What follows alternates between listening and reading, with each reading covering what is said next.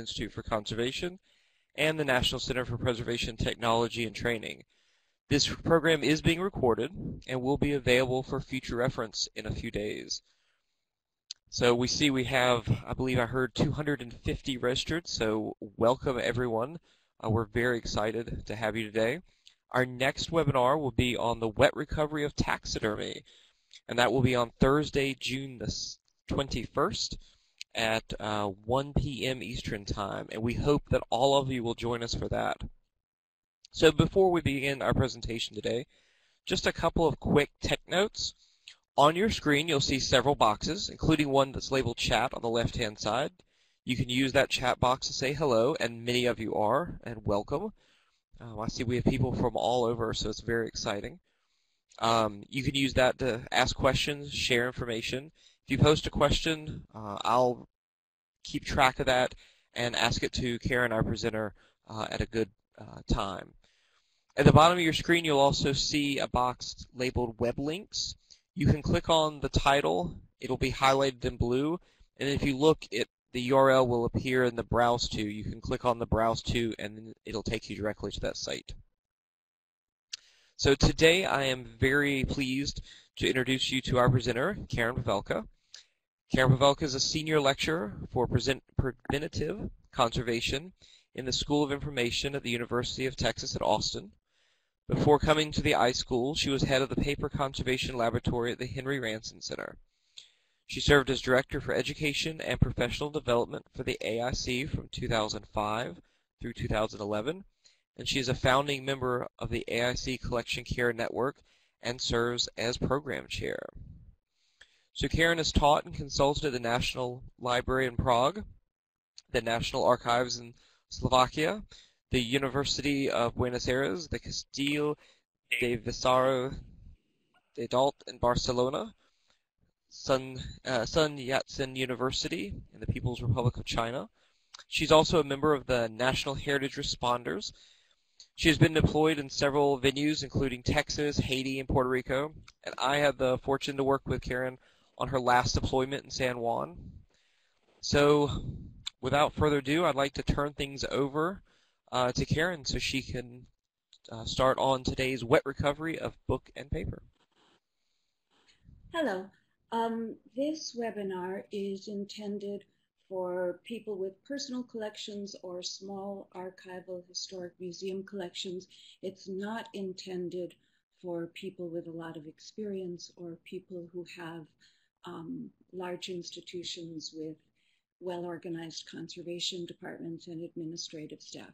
I'm sort of assuming that the people I'm talking to don't have any background in salvaging material and don't have a disaster plan in place and don't have any experience doing this sort of thing. Feel free to interrupt me whenever you like.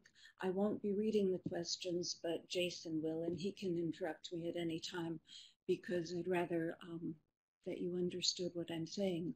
I'll try to talk like a human rather than a conservator, but if I throw out any terms that don't make sense, please let me know right away. Excuse me.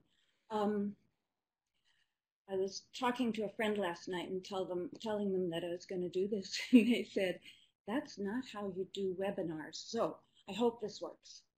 I'm going to start with some materials that I've gotten wet, a variety of different things. I have a lot of books and paper and some other objects, and I have them in all sorts of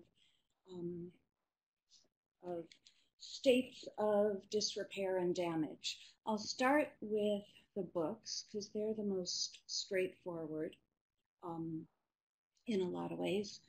So this is what happens. You come into a room where a pipe has burst or someone has left a tap on or there's been a leak in the roof or something happens, and all of a sudden you have a bunch of materials that have gotten wet and you're not expecting it.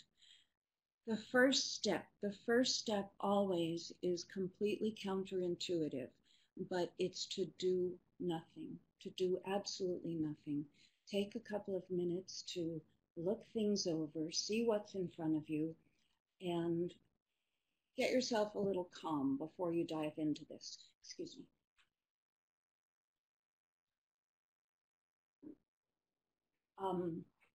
So step back, assess what's in front of you, and then when you have a good idea of what it is, go ahead and start working rationally, not in a frenzy. So here I have some books that have been soaking in a little bit of water for about 24 hours. So they're not too badly damaged. We'll hold that one aside. These are both paperbacks, and you can see the water has soaked up to about here. So they're pretty wet on the bottom,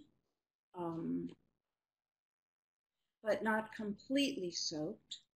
So what I'm going to do with them is to dry off the outside and put them on a towel and soak up any moisture that I can, at which I'm just going to do one, at which point they're probably going to be damp rather than wet. And then I'm going to start interleaving them. Right now I'm using paper towels that I've torn into sheets. If you don't have paper towels, you can use newsprint or something else. Paper towels are probably the best. I'm going to insert these,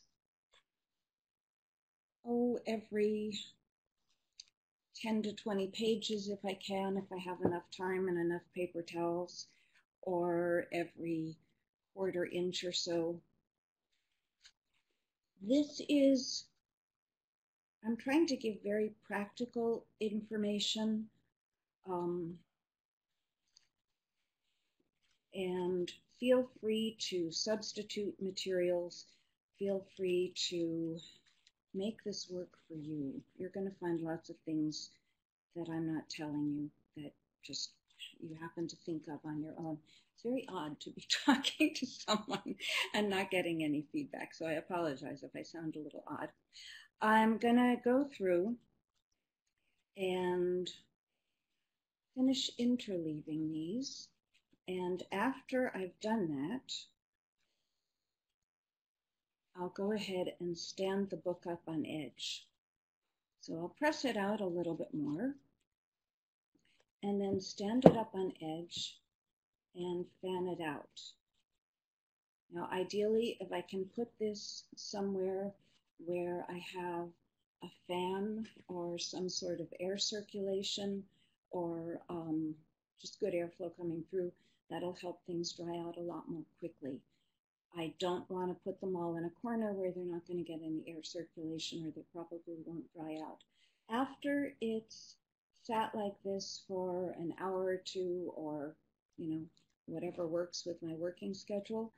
In this case, only the bottom of it is wet, so I'm going to either flip each of these towels over. Actually, I'm not going to do that, sorry. I'm going to move them up to the dry part and have them sticking out the top. And after I do that, assuming I've gotten them all through, I'm going to turn it around the other way. And if it was drying from the bottom before, I'll have it sitting on its head this time, just so that I can make sure it gets dried out overall. Jason, did that make sense? Oh, well. And I'm only going to do that book. Absolutely. Okay. In this case, this is a pamphlet. It's about the same level of dampness, but I can't really stand this one up because it's too flimsy. It won't let me do it. What I'll do with this one is I might stick some more paper towels in between the leaves. And they're probably going to fall out, but I'm going to stick them in at first. And then I'll take it,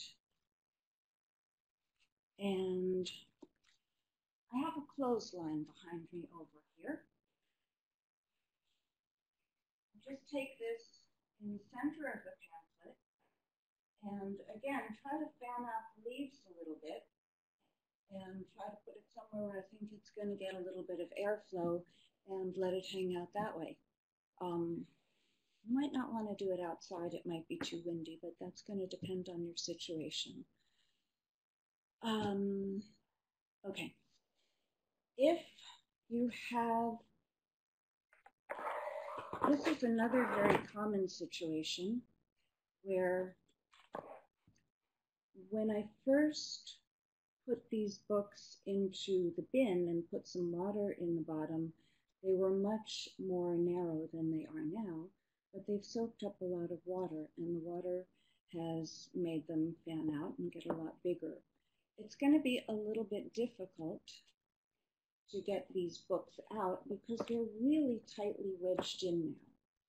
So you're going to find the strongest part of the book. In this case, I'm going for the hardbacks, and then lift them out and go through the same procedures.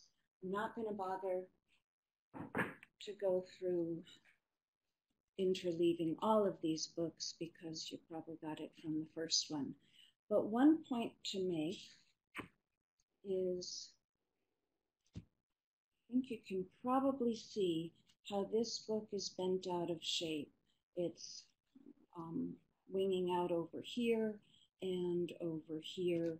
It's coming up over here. It's not shaped like a book anymore. If I let it dry in this configuration, it's going to be forever in that configuration.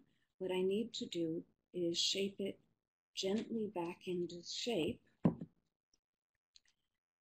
and get it as close to a rectangular block as I can.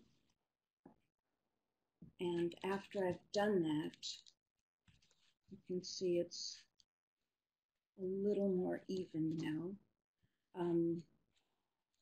After I've done that, after I've gotten it back to be shaped as much like a book as I can, then in fact I can go through and start interleaving again. If I don't do that, if I leave it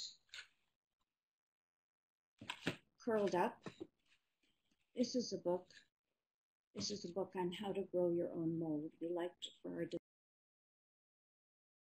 disaster demos. It's dry. It was very wet, and we intentionally, you can see it better this way, we intentionally curved all of the pages and let them dry like this, and you can see they're going to stay like that. I mean, I can get it wet again and get that curling out. But however you dry things, that's the configuration they're going to be in when they're finally dried. So, and the same thing with this one. We intentionally dried it misshapen so that you could see what happens. It's completely misshapen. You can still read it. You can still leaf through and read the book, but it's not very book-like at this point. On the other hand, these are two that we interleaved and dried, and they're fine. I mean, they're a little bit distorted on the bottom, but they can go back on your shelf.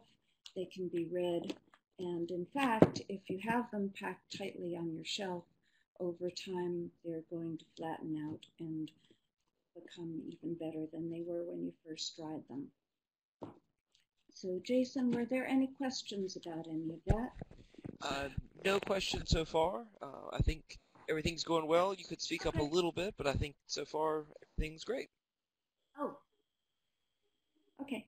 I didn't put very many resources on the bottom of the screen for you because this is a hands-on demonstration, and so I didn't do much about disaster planning. That's been covered in lots of other places.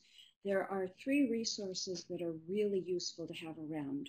One is this field guide there to emergency response. This is available on the AIC website, and it gives excellent hands-on information. At the same place, you can find this disaster wheel, and everyone should have a copy of this. It's just quick and fast and easy to use. Gives you very good, solid, practical information. And I gave you a link to this disaster salvage chart, salvage at a glance, that was done by the Western Arts Alliance, I forget, WAC, WAAC, and I think it's still available for free. All three of those are excellent resources.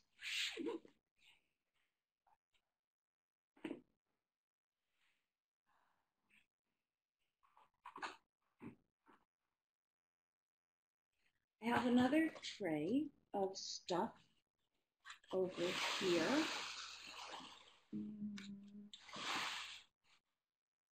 I guess that's the best camera angle for it. I've got some books and some videotapes and some paper.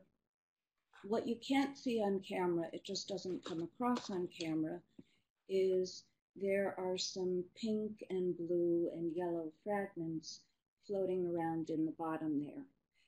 This is a much different situation than simply drying out a book. In this case, I don't really know what I have in front of me right now. If that's the case, it means safety becomes an issue, because I don't know that there's not something strange in the bottom of this tray that could in fact be harmful. A good indication is if you walk into a disaster situation and it really stinks, you probably want to put on gloves.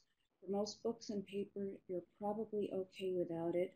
If you have any reservations about what you're doing at all, wear personal protective equipment. And I'll go through that later when I show you how to take mold off. But again, this is where you're going to stand back and do nothing and just assess what's in front of you. You're going to go through and decide which things are the most valuable, which things you absolutely can't live without, and you're going to go through and decide, you know, maybe I can throw that one away. Maybe that one doesn't really matter to me. So that's going to be individual for all of you. For anyone who has a disaster plan in place, you already thought about that, but most people with personal collections haven't. Okay, so this is a book. I'm going to put that aside because we've talked about books already. Now, I've got some paper documents that are very fragile, but don't be afraid of it. This paper is completely saturated, and I can still pick it up and handle it.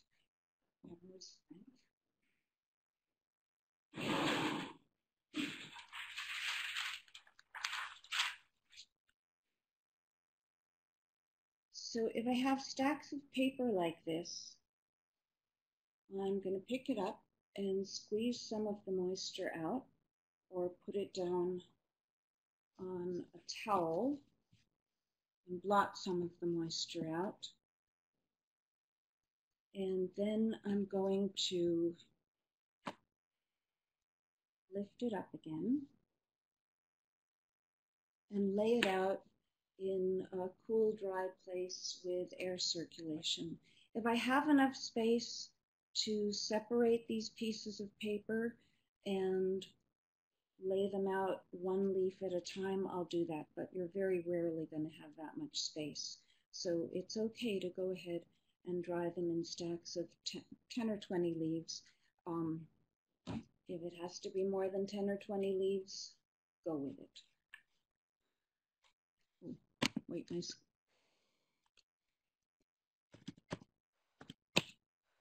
Sorry, my computer shut off for a minute. Okay, so in the tray, you can see I have some sort of photographs over here.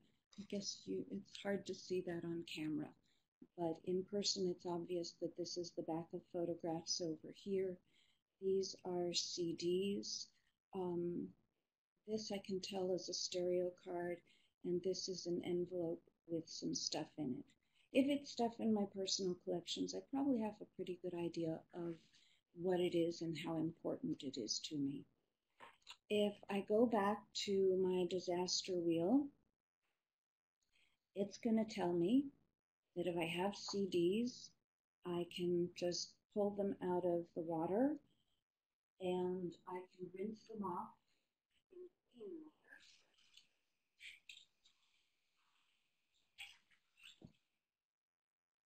water. And I can let them dry. I'm putting them down on this piece of paper with the media side up. This shiny plastic side doesn't have the media. This flat side that might have a label or some writing or something on it, that in fact has all of your media encoded in it. And at this point it's fairly fragile. I can show you that.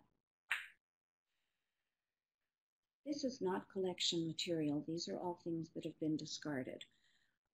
So if I take this and scrape it, you can see that I can scrape the data right off the disk. That's why you want to dry it with this side up and the shiny side down. Don't scrape your own materials like that.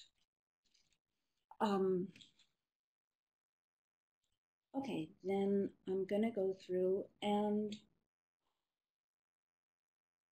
I've decided that this VCR tape is the next most important thing to me. So it's a VCR tape that's in a cardboard box. If I can pull it out, in this case I can pull it out of the cardboard box and it's coming out just fine. I'm going to take the cardboard box and just blot it with a towel. And again, I'm going to stand it up and let it air dry, or lay it on its side and let it air dry, and just put it in a place with good ventilation. The VCR tape, you can look on the disaster wheel or the salvage chart and see that they'll tell you to rinse it with clean water, assuming you have clean water. So you can run it. It's probably better to dip it. It's probably better to dip it in a bucket of clean water and then let it drain. This one was pretty wet to begin with. And then just let it dry like that. If it's not really, really wet, if it's just a little bit damp, I'm not going to go ahead and dip it in a bucket of water, but this one was already saturated. We've had pretty good success with these. We've done that and taken them out and dried them like this and actually gotten them to play again. You can't be guaranteed that you're going to have a success rate, but it's a pretty good shot that you're going to. Okay, at this point, I'm going to get rid of all this stuff and make my room. Again, none of this is collection material. This is all stuff that was being thrown out. If it were collection material, I wouldn't be throwing it out like this. Hey Karen, this is Jason. I have one question for you. Would you recommend using paper towels for wet documents like you did with the books? Yes. If I have paper towels, I'm going to use paper towels. If I don't have paper towels, I'm going to use terry cloth towels. I'm going to use old sheets. I'm going to use newsprint. I would rather have newsprint that doesn't have print on it. If newsprint with print on it is the only thing that I have, I'm going to go ahead and use that. I'm going to use anything that's made out of cellulose, so that's cotton or paper. I'm not going to use polyester towels or nylon towels because they're not going to absorb any moisture. But anything that's going to absorb moisture is going to be fine. I'd like it to be clean and white, but I'll take what I can get in disaster situations. And Karen, before we move away from books, can you re-wet a misshapen book to straighten it back out? Yes, we can. And I was going to get to that later, but we'll do it now. I'll show you.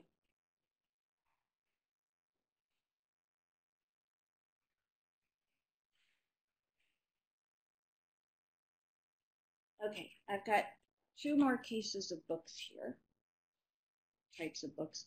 This one, it's really hard to get a book this wet.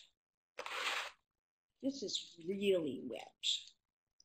I've had this thing soaking for 4 days. It took that long to get it this wet. It's not often that you get books that are quite this wet. If you do, it's the first sort of thing, it's just like the others, where you take it and put it down on a towel, and now you're really going to have to work with it to get some moisture out of it. And I will get to the bent up book in just a minute, but these two were in together. So you'll squeeze as much moisture out as you can. You can put it in between towels with a weight on the top of it until you can get it damp. You're not going to have great success with a book like this. This is a big, heavy book that's completely saturated, and you can see how it's misshapen up here. If I get it dry, it's still going to be in a configuration like this. If I can replace this book, I will. If I absolutely have to dry it, I'll go ahead, squeeze as much out of it as I can until it gets damp, and then I'll go ahead and interleave it. If I can't, if I have too many other things that I'm dealing with at one time, I'll go ahead and take this book and keep it as flat as I can. I don't know that I tore that large enough. And I'll take a piece of wax paper or parchment or some other sort of interleaving paper and wrap the book in it. I'll stack it flat like that. With any other books, I'll stack them all as flat as I can, and then I'll freeze them. If they're frozen, they're stabilized, and that doesn't really do a lot to dry them out, but what it does is buys me some time. And then I can go ahead and unfreeze it later. Okay, this one I intentionally crunched up before I got it wet, trying not to drip water all over my computer.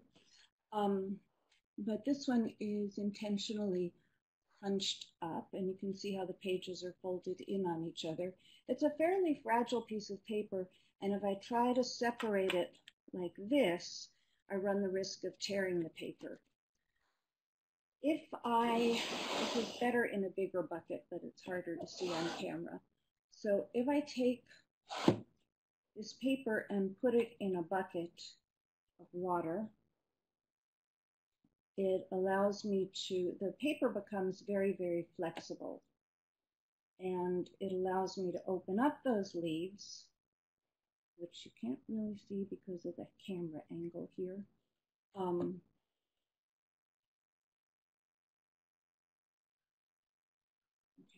But it allows me to open it up and get it flat. This is an inset that I'm just going to take out.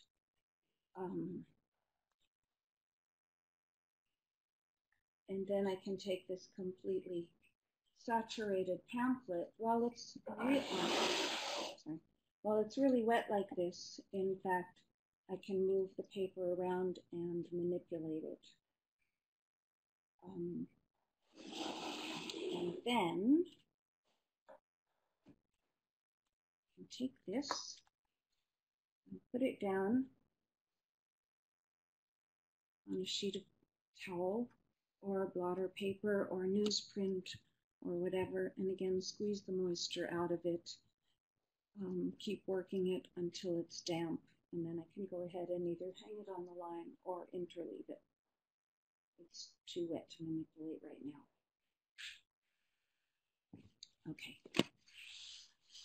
You'll be able to plan your space a little more efficiently if you don't have only this amount of space, because that's what fits on camera.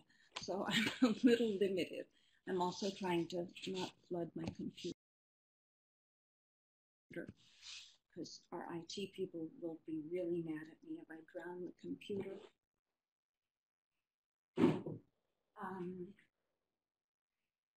Okay, so now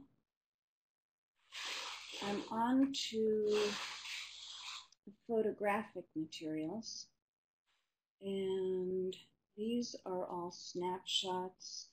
These, at this point, I can see that they're envelopes with negatives sticking out of them, and this is a stereo card. So at this point, I'm going to assume that they're all of equal value, and I'm just going to go ahead and lift up the one that's on top. So again, I want a towel or some bladder or something to work on for the table.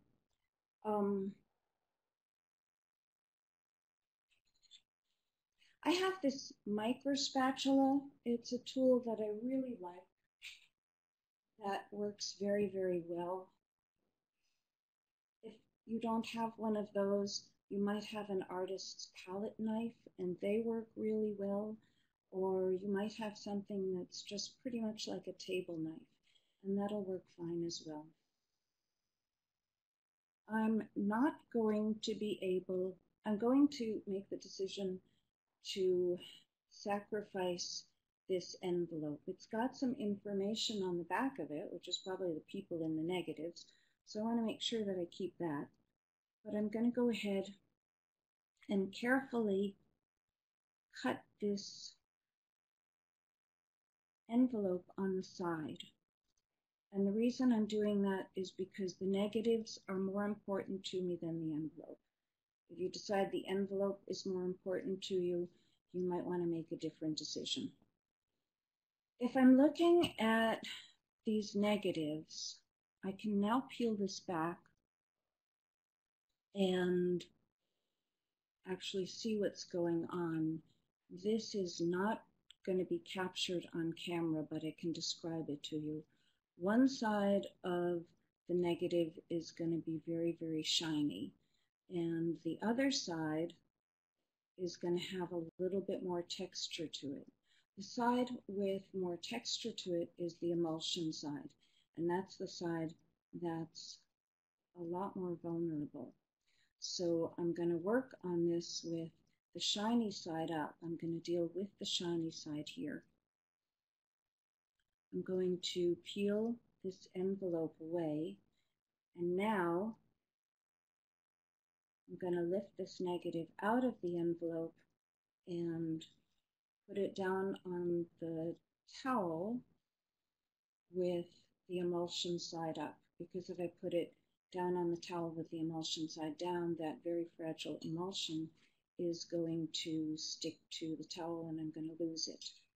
If I dry it this way, you can have a lot of success. I actually talked someone through doing this. She had about 400 of them over water and we couldn't get to her. We actually talked her through it over the phone, and I think she had about a 90% success rate. So these things are a lot more resilient than you think. And one of the reasons that I like talking to people about personal papers and small collections is anytime you go through a disaster situation, in the aftermath of it, you'll see tons and tons and tons of things that were thrown away that you know could have been saved. If someone had just taken a little bit of time, they didn't have to get rid of all those photographs and all those documents. So take it slowly and think about it. At this point, I'm going to be dealing with color materials, color photograph materials. And so at this point, I'm going to go ahead and put gloves on. You could argue that I should have had gloves on when I was treating the black and white photograph or negative, and probably would have been good to have them on. You don't always have gloves, and I don't think it's quite as big a deal when they're wet. Here, it's color materials, and I'm putting gloves on more for my own safety than what I think I'm going to do to the photographs themselves.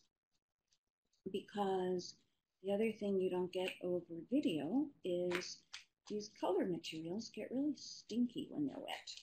And if they're stinky, they're probably not good for me.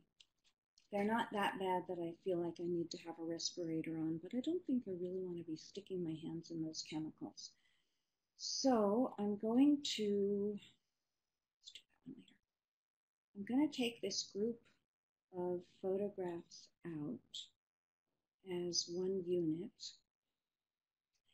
And this is fairly typical. Can you see how this is white? All of the photographic emulsion is gone at this point, but this has been soaking in the bath for about 4 days. So I'm not really surprised, and you can see that photographic emulsion is just completely coming off. That's gone. There is nothing anyone can do about that photograph. It's gone. But if I peel this away, the part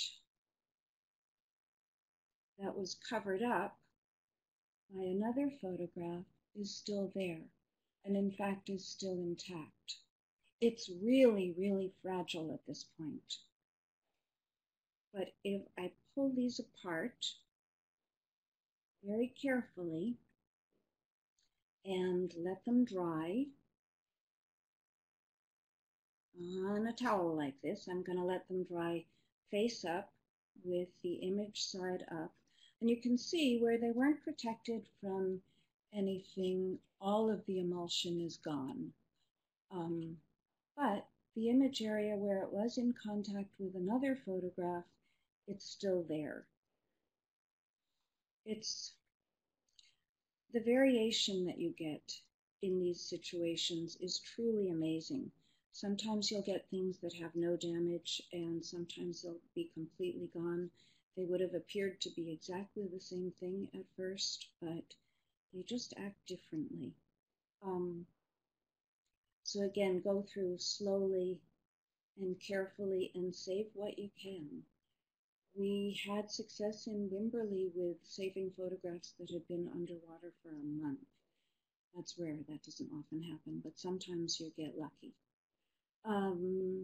Okay, Jason, are there any questions about this? And get these out of it. Nope, it's about photographs right now. I have some other questions that we'll ask. Okay, I'm going to get rid of all this stuff and go on to something else.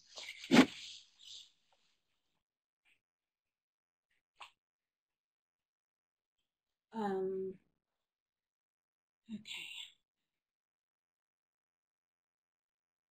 There's another envelope of acetate negative. This one came through just fine. I was hoping this one would completely melt. Sometimes they just completely melt and there's nothing you can do. These are stereo cards, and again, you can just lay these out.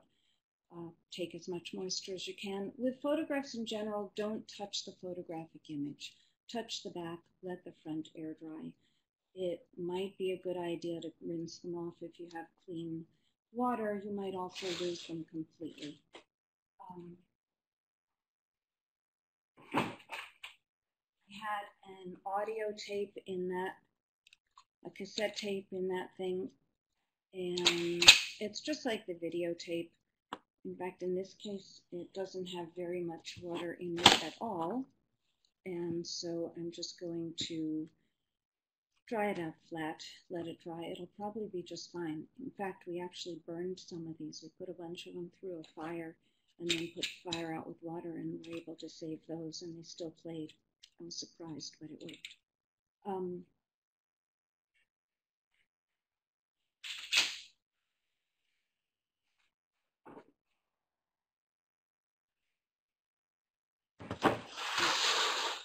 Here's another tray full of stuff. Actually, I want to show you a different one first. Sorry.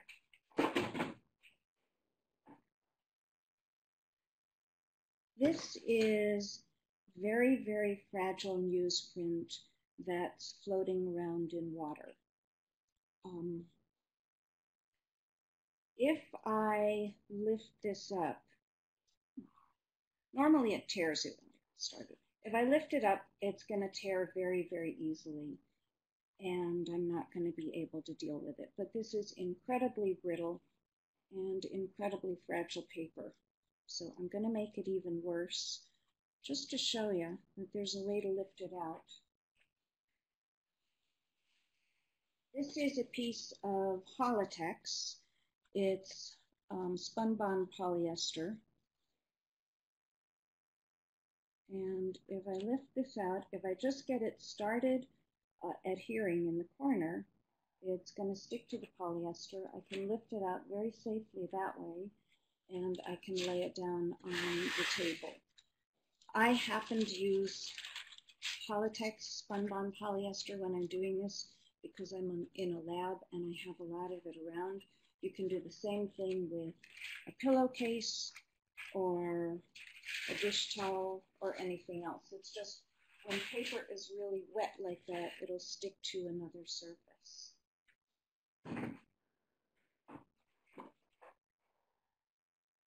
And I put one last thing in.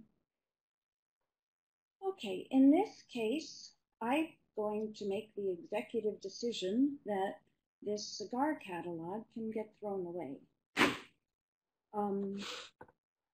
However, now I've got manuscript material. This is modern paper. Again, I can pick it up if I work very, very gently. It's a little distorted and wrinkled now. I can throw it back in that tray of water and lift it out with a sheet of polyester and get it flat if I want to do that.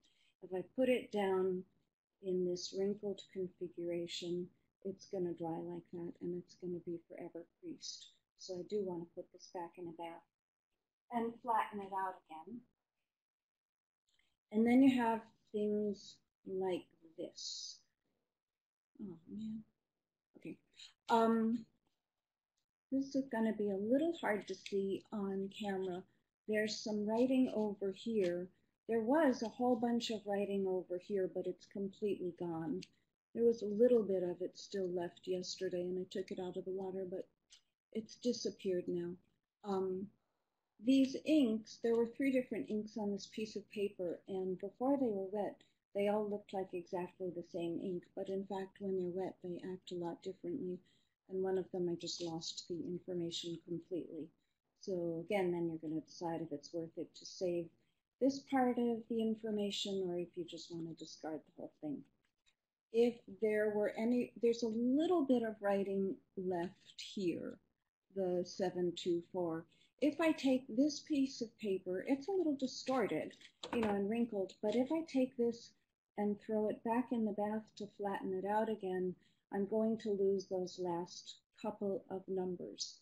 So that's up to you, whether or not you think that's worth it. And last wet object I'm going to show you is a painting. If the painting were in a frame, I would take it out of the frame. It's not. It's just on a strainer. I'm going to very carefully turn it over. I want to dry it face up on blocks. I don't want to dry it face down. This painting has an interesting history. I found it in trash one day on the way to work. And I think this is about the 12th disaster it's been in. So this is just acrylic on canvas. You can see sometimes they come through remarkably well. It has a lot of tide lines on the back because this is about its 12th disaster exercise.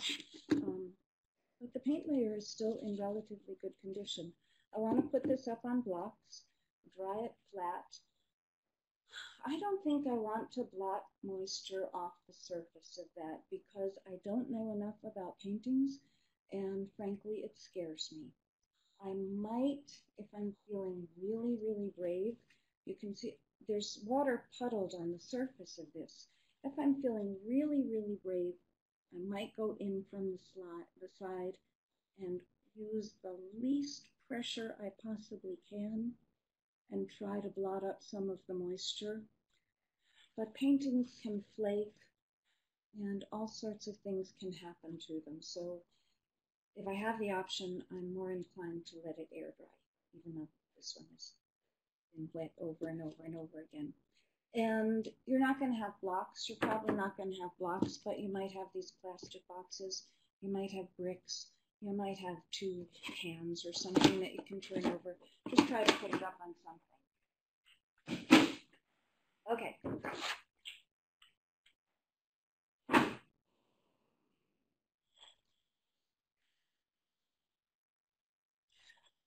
One thing, it's really disheartening and upsetting when you come in and find that your collection is underwater, and a large part of it is probably going to be destroyed. There are a couple of things to think about. It's a natural inclination to think that you can go ahead and work for 12 hours straight without a break, because if you work for 12 hours straight, you're going to get more stuff done. Wrong. You need to take a break. You absolutely need to take a break. You need to make yourself take a break, make the people around you take a break. Have a glass of water, have a cup of coffee, have a cookie, and sit and rest for a while. If you're working when you're really tired, you're going to do damage to the materials that you're working on, and you're going to hurt yourself. And I can tell you that from experience, because I've worked way past when I should have been working, time and time again, but don't do it. All right, Jason, I'm going to move on to mold. I have to get some other stuff.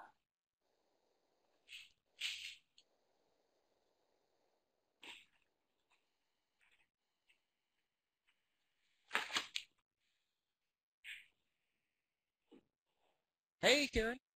Jason?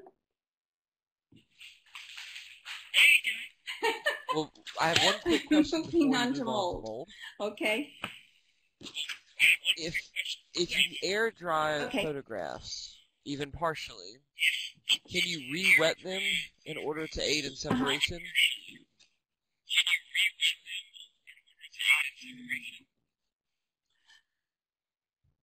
Yes-ish.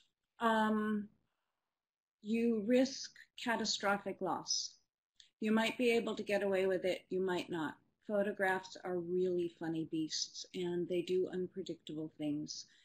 I've done that experimentally. I've tried to re-wet them, and sometimes it works and sometimes it doesn't. And I would consult a real photo conservator. I'm not a photo conservator. I've been thrown into dealing with this stuff after disasters, but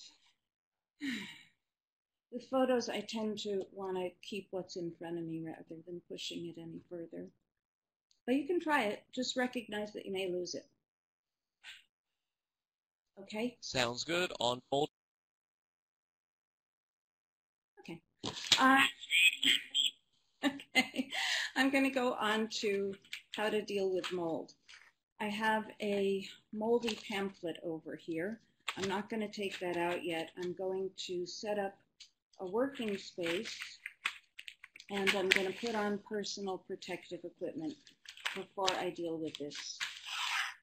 Mold is a huge problem in the South because it's warm and humid down here.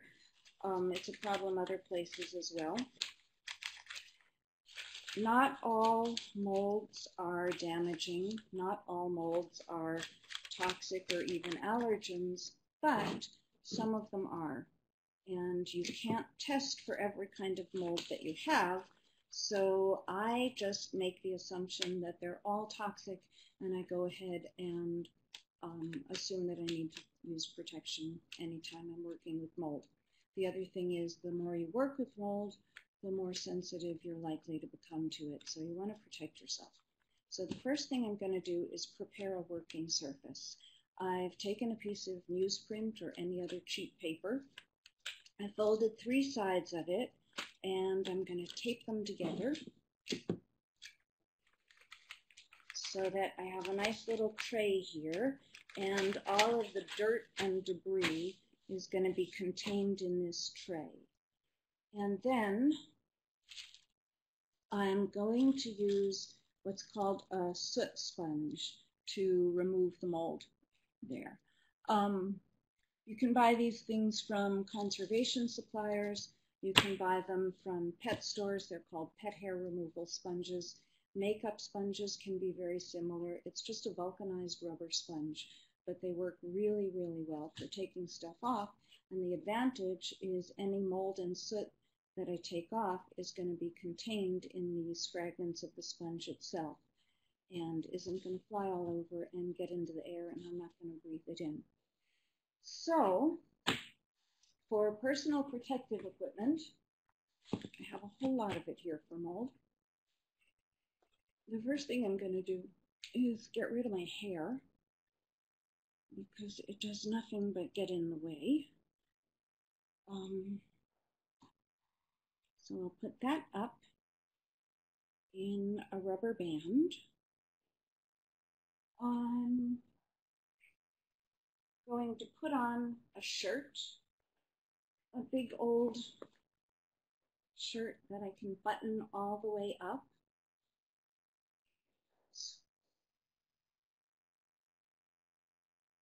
I'm going to button this all the way. The next thing I'm going to do is to, takes a minute. The next thing I'm going to do is to cover my hair. So going back to my Slavic roots here.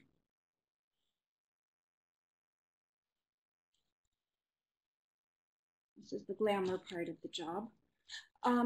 After I do that, I'm going to put on something to filter out the mold. I have a couple of choices. What I use when I'm working in areas that have a whole lot of mold is a half mask respirator, and these are great. I love working in these. They're comfortable, they're easy to wear when you're used to them, but they do have to be fitted to your face. So it's not likely that people outside collections are going to have them. And if they're not properly fitted to your face, they're not really very effective. I'm going to use this N95 mask. I don't know if that's focusing. You do have to specify that it's N like Nancy 95, and that way you know you're going to be filtering out most things that are going to be harmful to you, and I'll show you how to put that on in a minute. What you don't want to use is one of these dust masks. These are totally useless because they don't fit to your face. They go over your nose and they leave big gaps all over. If this is the only thing that you have, if you absolutely have to use this, go ahead and get surgical tape or some other tape and tape it to your face. And that way, at least it'll be sealed to your face. It's not comfortable, but it works. After I have all this on, I'm going to go ahead and put the mask on. So I have to put that over my head. And you do sort of run out of face landscape here. So I'm going to take the bottom string and pull it up, and then the upper string and pull it around the back of my head.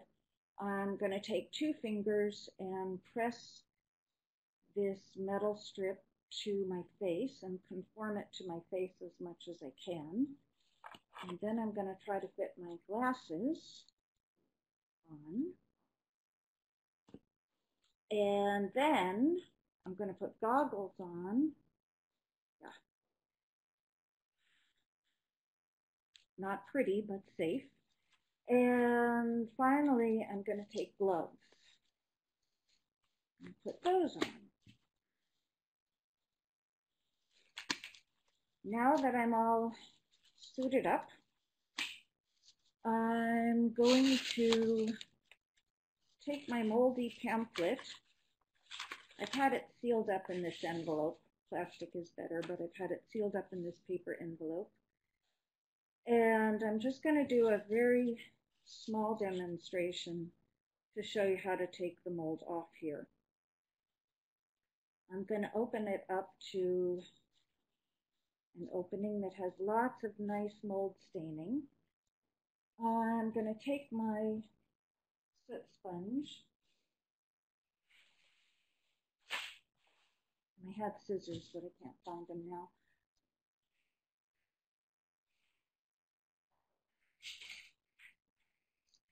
I'm going to cut off a piece of the soot sponge. The thinner ones are easier to cut. The reason I'm going to cut it into small fragments is it's going to be way more efficient and way more useful because I have a lot of different surface areas exposed. If I use this one big block, then I'm just going to soil the entire soot sponge and have to throw it away. But here I can just use small pieces of it. And I think I'll do it right here because that'll be easy to see. If you look on this side where that finger is, you can see that it's dark. There's a lot of mold accretion on it. I'm going to take this sponge and work in gentle circles, working from the inside of the page to the outside of the page. And the reason I'm working from the inside of the page to the outside of the page is I'm likely to do less damage doing it that way. You can see I've got a lot of the mold on the sponge itself, and here, where my finger is pointing, you can see, I think you can see on one side it's white, and on the other side there's still quite a bit of mold. You don't always get all of the mold stain off with this, but you get a lot of it off. Well, you don't get the stain off, you get the mold off so that it's not going to circulate and get into the air, but you don't get the stains off. If I've completely cleaned that, then I'm going to put it into a good housing. Right now, I'm putting it back into its moldy pamphlet envelope, and I'll put it in a plastic bag later. And then I want to take off all of this equipment and get rid of it. Okay, so the way I'm going to do it, I'm going to take my gloves off first and turn them inside out. And anything that I'm going to discard, I'm going to put in here. I'll take my goggles off and put them over to the side. I'll wash those later. I'm going to take this mask off. And I can reuse this mask. In fact, the more I use it, the more this sort of gets clogged up and it gets a little bit more efficient as you use it. I do tend to take it outside and brush it off a little bit, but I can reuse it. I'm going to take the scarf off. I'm going to take the shirt off and turn it inside out. And with this stuff, I'll turn this inside out. I'll put this, I'll wrap all of this stuff up together, and I'll put it into a big plastic trash bag until I can get it into the laundry. Right now I'm sticking it over there. And then I'll take this and fold it up, and it's all contained, and now I can throw it right in the trash. I'll take the trash out right away, but there aren't any special procedures that you need to follow for getting rid of mold. And then, lastly, I have a damp washcloth. I wash my glasses. And I'll use that just to wipe off my face and neck and, arms and anything I think might have gotten exposed to the mold. Okay, any questions about that? So one question that came up was about after you use them, do they stay back, wash, reuse? So the sponges you were just using, I couldn't hear you, sorry. Do they come apart when you're using them, or could they be washed and reused?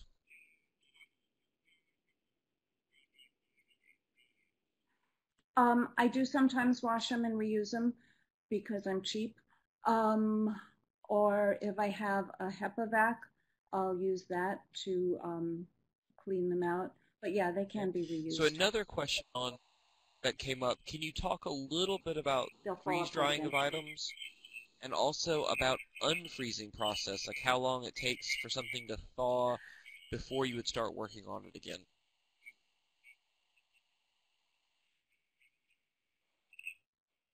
How long it takes to thaw it depends on how big the book is. If it's a thin pamphlet, it's probably going to take, 7 hours to a day. If it's a thick book, it's probably going to take a couple of days, and you probably want to put it in a thermos and let it thaw gently that way. You just have to keep checking them. You're probably going to be able to dry out the outside of the book before you get to the inside of the book. It's something that you just have to play by feel. I didn't talk about freeze drying, and I didn't do that intentionally because that's not something that's going to be available to personal collections or for the most part just for small institutions.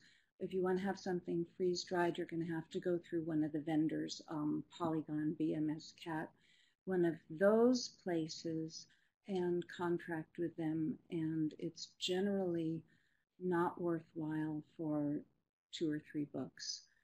If you have a couple of hundred books, that's probably worthwhile. Does that Yes. make sense? So I know a lot of webinar, a lot of information is about, as soon as you can, freeze your stuff so you can get to it later. But as you know, and I know, that's not practical for a lot of places that don't have power afterwards. So can you talk a little bit about, if that's just not an option, how you Puerto would Rico? try to attack a larger collection when power is not available?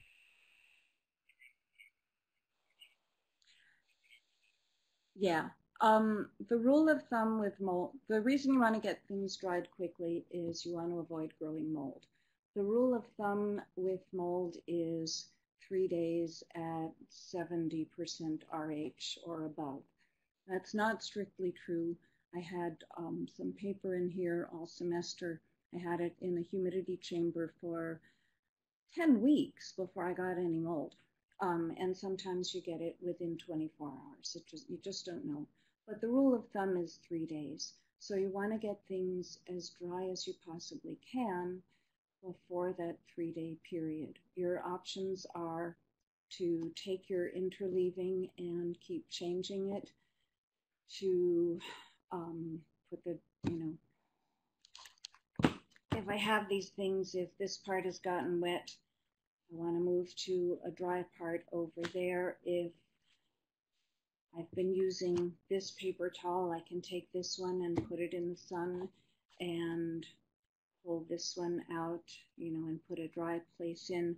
I'm just going to keep changing things as much as I can and using ventilation as much as I can and separating things as much as I can, introduce as much airflow, and I'm gonna take my chances. You can't always freeze everything because you don't have, as you said, you don't always have electricity. So all you can do is try to get it as dry as you can, as quickly as you can. I know that's not a great answer, but that's Well, what Karen, we do. thank you very much. We have filled up our hour, and I think we've answered most questions. Um, we really appreciate it. And hopefully we will be hearing more from you in the future. And of course, this webinar will be available, and all of the participants who registered, whether you weren't able to make it today or not, will be sent. The recording will be sent to everyone who registered. It'll also be on the internet, so we look forward to being able to rewatch it and see any tip we might have missed. And thank you everyone for joining us today, and especially thank you to Karen. We ask that you just take a few minutes now before you log off to complete the brief survey link on the screen. And that's actually at the bottom to your right. It says Participation Evaluation. And also there's links below it. You can find out more information about FAIC and NCPTT if you want. But tune in for our next webinar. and by all means, check out the survey evaluation if you can. And thank you again.